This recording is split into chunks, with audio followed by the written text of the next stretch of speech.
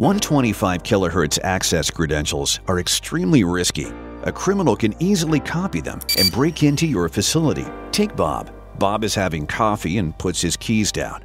Carl the criminal can take a $30 device quickly and silently copy Bob's card.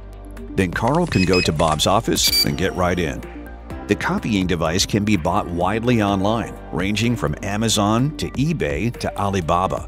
You simply push two buttons to copy someone's card to the included blanks, and you are breaking into their facility. The good news is that 125 kHz credential popularity has fallen greatly over the past decade. However, more than 1 in 8 integrators still tell IPVM this is their favorite credential. Plus, hundreds of thousands of facilities are still using these 125 kHz cards. What's blocking many is the cost to change legacy 125 kHz only readers. But that desire to save a few dollars is extremely risky, as criminals can easily copy your cards.